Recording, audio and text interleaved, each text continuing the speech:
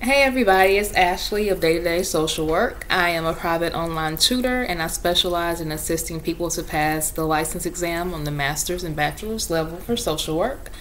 I wanted to come and make a video because I haven't made one in a while because of the summer and things have been crazy, and I know people have vacations and all that kind of stuff, and kids are out of school and that kind of thing. So I will pick back up on the videos probably in September, because I do have some things that I've been thinking about making videos on, and but I just want the summer to go by so that things can settle down. But I did want to come and make a quick video just because the exam is changing a little bit in 2018, and I wanted to make sure that everyone is aware of that, in case you're not, because the end of the year is coming, so these changes will take effect very soon. And please excuse me if I'm talking a little funny because I just got Invisalign braces and I'm trying to get used to talking with them. And my teeth are hurting and my tongue is hurting and all that stuff. But anyway, so I wanted to pull up the changes for you so that you will know what to expect. Again, the changes are not that big, but they are different, and I just want to let you know where you can get the information from. And for those of you who will be testing at the beginning of the year, these changes will take place January 2nd, 2018. And so basically they're changing the blueprint of the exam. And so I guess to put it in even more simple terms, the KSAs, which I know a lot of people don't know what those are, but the KSAs are the knowledge, skills, and abilities of the license exam. And I'm going to talk primarily about the master's exam because that's what I normally tutor for, although I do tutor some people for the clinical exam, but that's not what I really specialize in because I've never taken it before myself. But for the master's exam specifically, and all of them are changing, but I'm just talking specifically about the master's exam, starting January 2nd, 2018 is when everything will take effect, and the blueprints are changing. And so they're saying they're going to be minor structural and editorial modifications. So like I said, dealing with the KSAs, the knowledge, skills, and abilities, basically the 4 sections of the exam, which currently are human development. Hold on, let me get this for you because I want to make sure I'm telling you the right thing. And again, this is specifically for the master's exam.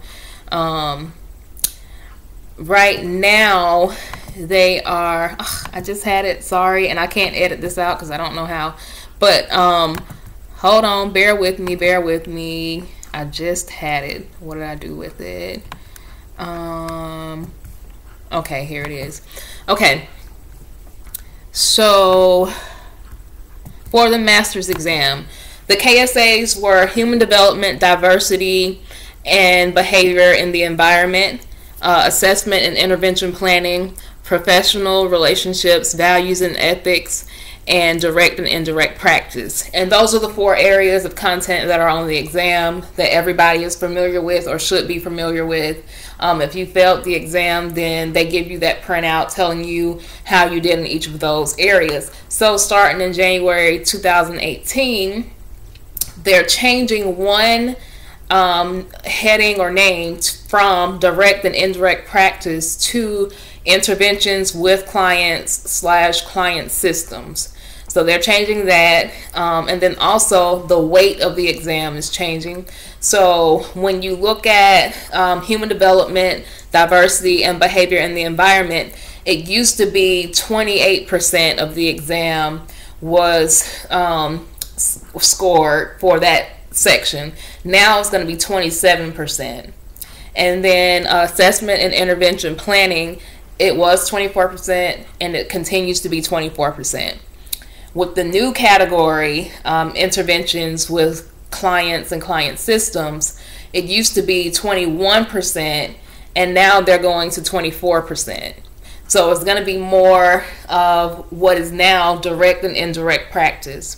And then for professional relationships, values, and ethics, which is all pretty much dealing with the code of ethics. Used to be 27%, and now it's going to be 25%. So it seems like they've taken a little bit from the human development, diversity and behavior in the environment, assessment and intervention planning, and professional relationships, values and ethics, and they're putting that towards what is now direct and indirect practice. So they want to know that you know how to interact with clients directly and indirectly. So that's what you have to expect for the new exam. Well, I don't want to call it a new exam, but the changes, the structural changes to the exam. What does that mean? It means that you continue to study how you've been studying, but you need to know a lot more about direct and indirect practice, or as they will now call it starting in January, interventions with clients and client systems. And so I have sent some people out, the KSAs as they are right now. They're changing that whole thing, and it will now be completely different. So make sure that you get your hands on that new set of KSAs if you use the KSAs to study with. And then they also have a timeline on here. New social work licensing exams released. So it is a new exam. Exam candidates testing on or after January 2nd, 2018 will be tested on the new exam content. So it's new exam. Still has DSM-5 on it from my understanding.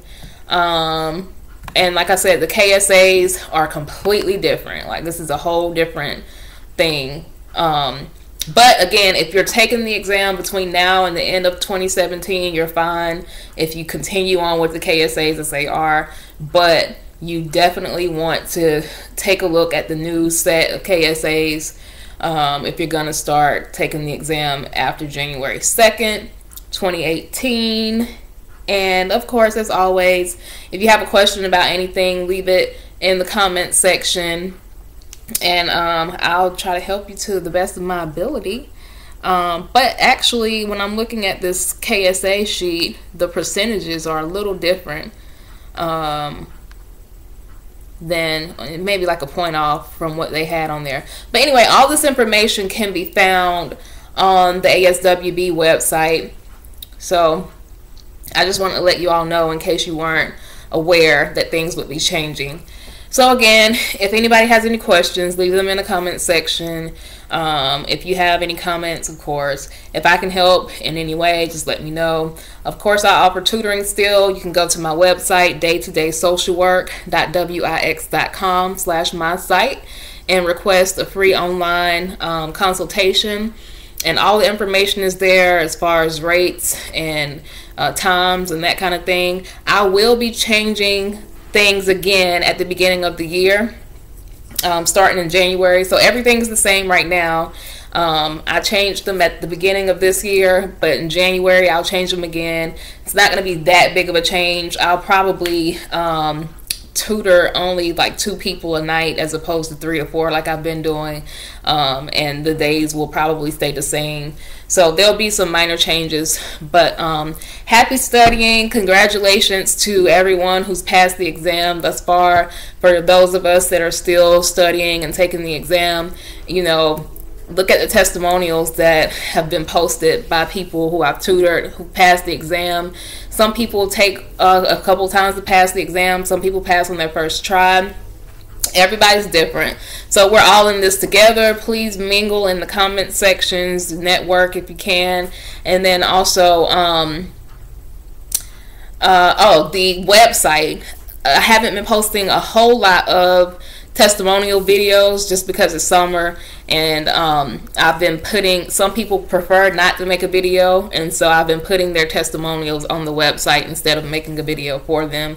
So just check everything out, subscribe to the channel, share with your friends and your colleagues, and I hope everybody continues to have a good summer, and I hope everybody continues to do well and pass the exam and practice and do all the good things that make us great social workers. And again, if you have any questions or anything, just let me know. Alrighty, until next time, I'll see you all later.